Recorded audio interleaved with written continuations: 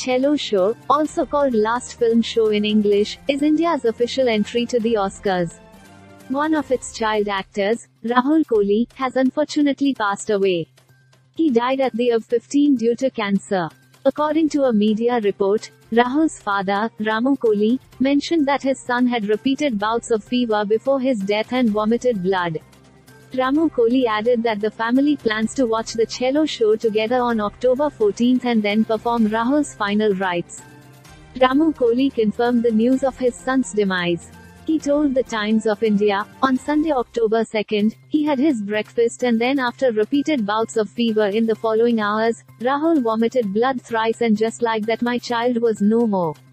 Our family is devastated. But we will watch his last film show together on the release day on October 14 after we perform his final purification rituals.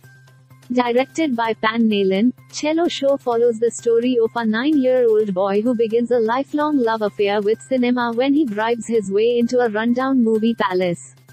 He further spends his summer watching movies from the projection booth.